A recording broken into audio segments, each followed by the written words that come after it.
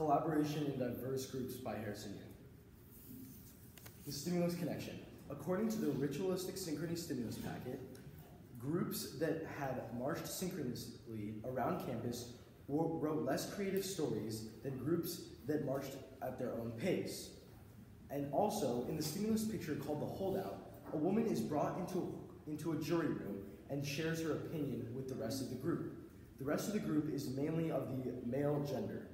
This shows how diversity brought into a group can make and form new ideas. Because, as you can tell in the picture, the woman is sharing her ideas, and some men in the group are listening attentively about what she has to say. Background. According to Tracy Middleton, who is an award-winning health writer and who went to Midwestern University, claims that when respect and other virtues are shown across the board, higher emotional well-being was displayed in the workplace.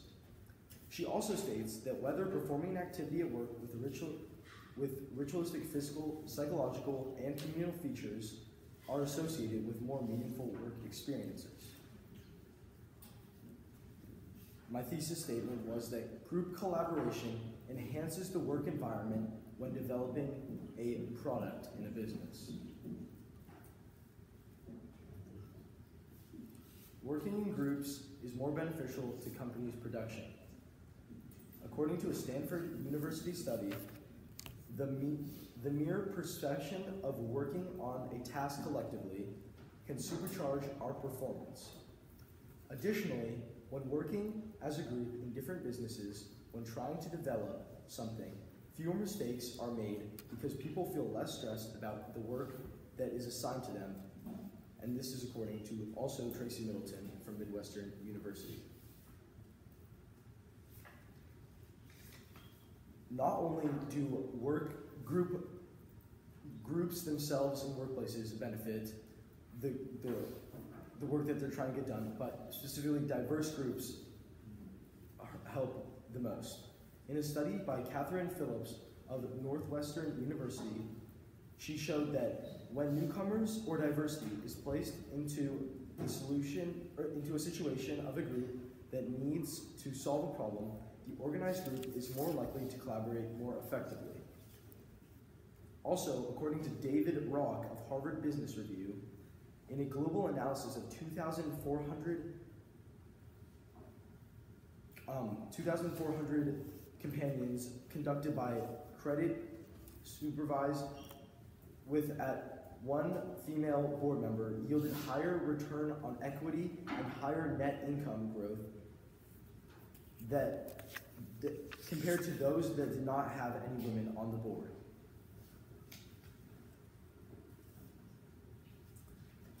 This chart right here shows that companies without a below average diversity score and companies with above average diversity scores.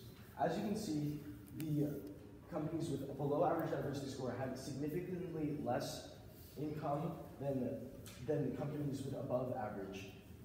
So below average had 26% and above average with diversity had 45%. Counter argument. Although working in groups has many benefits, working alone can also be beneficial to a company.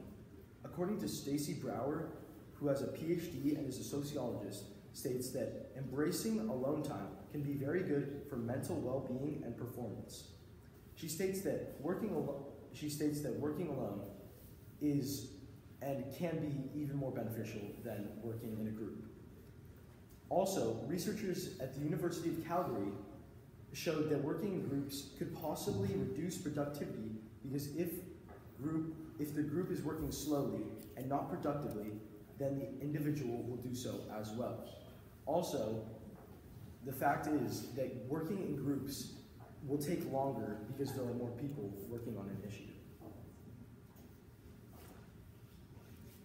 As you can see, working in a group will help promote more creativity as well as maintain a good well-being in the workplace.